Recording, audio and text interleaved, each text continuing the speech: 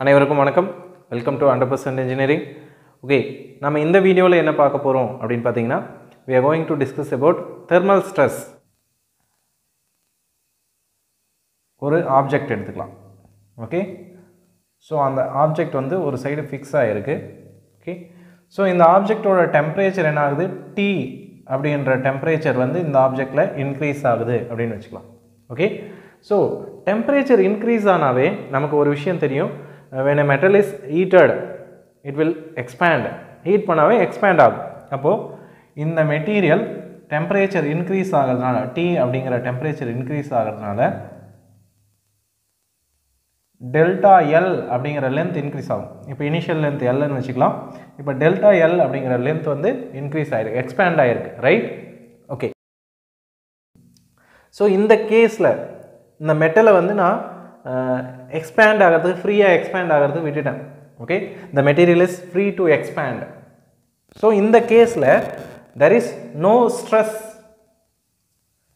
Stress வந்து என்ன ஆகாது, இந்த மெட்டீரியலில் ஸ்ட்ரெஸ் டெவலப் ஆகாது. ஓகே, இன்கேஸ் இதே சேம்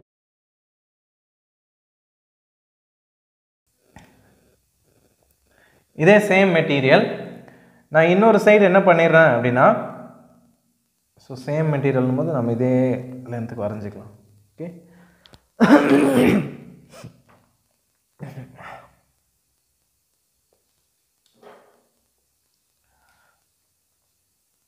ஓகே, சேம் மெட்டீரியல். இப்போ என்ன பண்ணுறேன் அப்படின்னா, இந்த சைடு வந்து நான் இந்த சைடும் ஃபிக்ஸ் பண்ணிடுறேன். இப்போ T அப்படிங்கிற டெம்பரேச்சர் இன்க்ரீஸ் ஆகுது. ஸோ தட் இந்த மெட்டீரியல் இந்த டெல்டா எல் அப்படிங்கிற அளவுக்கு எக்ஸ்பேண்ட் ஆகிறதுக்கு ட்ரை பண்ணும்.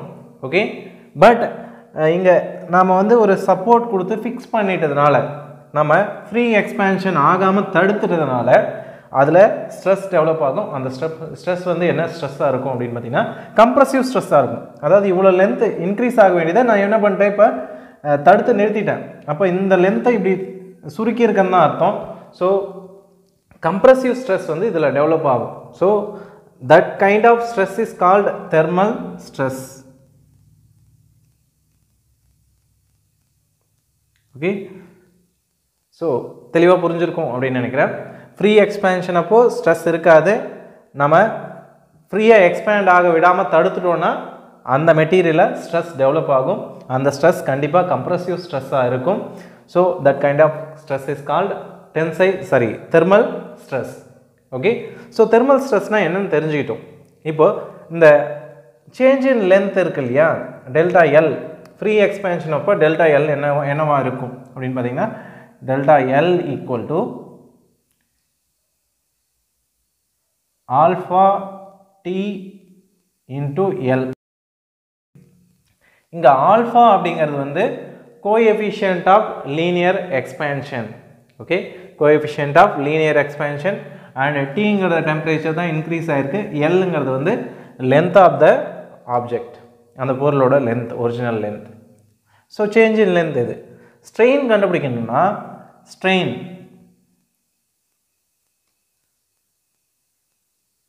டெம்பரேச்சர் ஸ்ட்ரெயின் அப்படிங்கிறதுனா T அப்படின்னு மென்ஷன் பண்ணிக்கலாம். Strain epsilon equal to change in length by original length. கரெக்டாக? அப்போ சேஞ்ச் இன் லென்த் நமக்கு என்ன இருக்குது, alpha D into L divided by L. அப்போது ஸ்ட்ரெயினோட வேல்யூ என்ன கிடைக்கும் அப்படின்னா, எல்லும் கேன்சல் ஆகிடும், ஆல்ஃபா டி அப்படின்னு கிடைக்கும். ஓகே, ஆல்ஃபா டி அப்படிங்கிறது தான் வந்து strain, thermal strain. Thermal stress sigma D நம்ம கண்டுபிடிக்கிறோம். நமக்கு ஒரு ரிலேஷன்ஷிப் தெரியும், Young's modulus equal to sigma pi epsilon, right? Sigma pi epsilon, அதாவது ஸ்ட்ரெஸ் பை ஸ்ட்ரெயின். நமக்கு ஸ்ட்ரெஸ் வேணும்னா இந்த ஸ்ட்ரெயின் எந்த பக்கம் கொண்டு வந்துடலாம். அப்போது sigma D equal to E into D. கரெக்டாக? அப்போது இதுக்கு நமக்கு வேல்யூ தெரியும். அந்த வேல்யூவை சப்ஸ்டியூட் பண்ணோன்னா E into alpha into T. Thermal stress equal to E into alpha into T. So இதுதான் general relationship for thermal strain and thermal stress. Okay, thermal strain thermal stress பார்த்தாச்சு. நம்ம இங்கே ஒரு சப்போர்ட் கொடுத்துருக்கோம். இந்த சப்போர்ட் என்ன ஆகுதுன்னா இந்த கம்ப்ரசிவ் ஸ்ட்ரெஸ்ஸை தாங்க முடியாமல் லைட்டாக நகருதுன்னு வச்சுக்கலாம். ஓகே, லைட்டாக நகரும்போது இங்கேருந்து இங்கே இருக்கிற சப்போர்ட் வந்து இங்கே நகர்ந்துருச்சு. ஓகே, அப்போ இந்த அளவுக்கு மெட்டீரியல் என்ன ஆகும், எக்ஸ்பேண்ட் ஆகிருக்கும். அதை டெல்டான்னு எடுத்துக்கிறேன் நான். ஓகே, இந்த மெட்டீரியல் எக்ஸ்பேண்ட் ஆனதுனால அது அது அதனால் ஏற்பட்ட ஸ்ட்ரெஸ் என்ன ஆகிருக்கும், குறைஞ்சிருக்கும். ஃப்ரீயாக எக்ஸ்பேண்ட் ஆகிடுச்சு இல்லையா, அப்போ ஸ்ட்ரெஸ் அங்கே உண்டாயிருக்காது.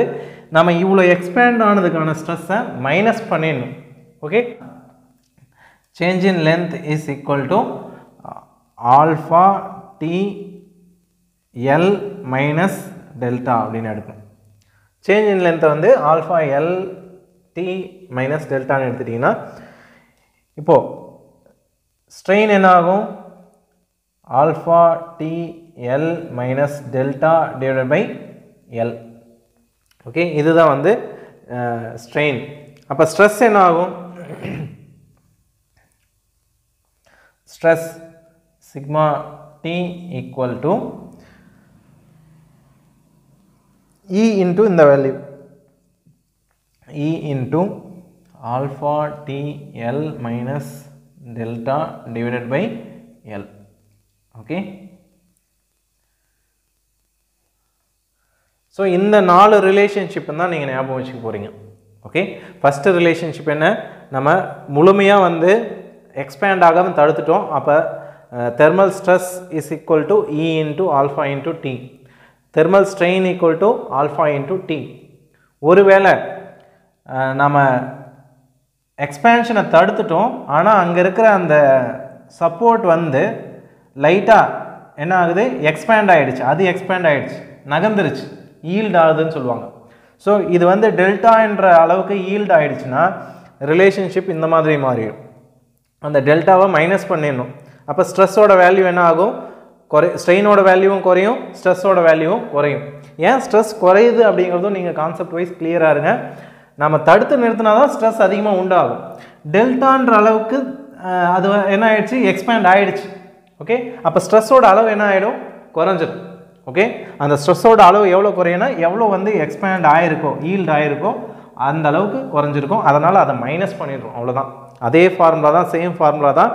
டெல்டா எல்லுக்கு என்ன பண்ணிடுறோம், இந்த டெல்டாவை மைனஸ் பண்ணிடுறோம். ஸோ மைனஸ் பண்ணிவிட்டு ஸ்ட்ரெயினும் ஸ்ட்ரெஸ்ஸும் ஈக்குவேட் பண்ணிங்கன்னா கால்குலேட் பண்ணிங்கன்னா உங்களுக்கு கிடைக்கக்கூடியது ஈல்டிங் அப்போது என்ன ஸ்ட்ரெஸ் வந்து என்ன டெவலப் ஆகும், ஸ்ட்ரெயின் வந்து என்ன டெவலப் ஆகும் அப்படின்றது கிடைக்கும். Okay, so this is all about thermal stress. And thermal ஸ்ட்ரெஸ்ஸை பேஸ் பண்ணி கொஷின் கேட்கணுன்னா இதை பேஸ் பண்ணி கேட்கலாம். Okay, what is thermal stress, what is thermal strain,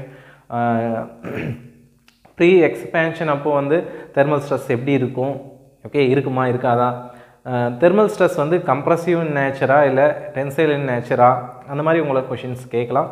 so இந்த கான்செப்ட் தெளிவாக இருந்தீங்கன்னா we can answer the question. Okay, thank you so much for watching this video.